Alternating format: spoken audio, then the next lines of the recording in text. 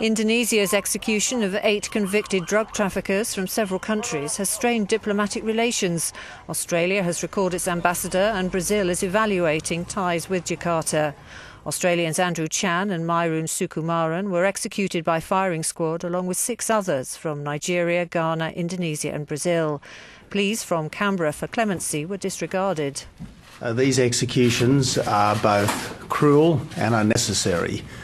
Cruel because both Andrew Chan and Myuran Sukumaran spent some decade in jail before being executed, and unnecessary because both of these young Australians were fully rehabilitated while in prison. There were celebrations in Manila when a 9th drug offender, Filipina Mary Jane Veloso, was granted a stay of execution pending further investigations.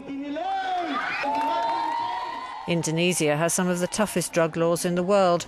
Amnesty International has described the executions as utterly reprehensible.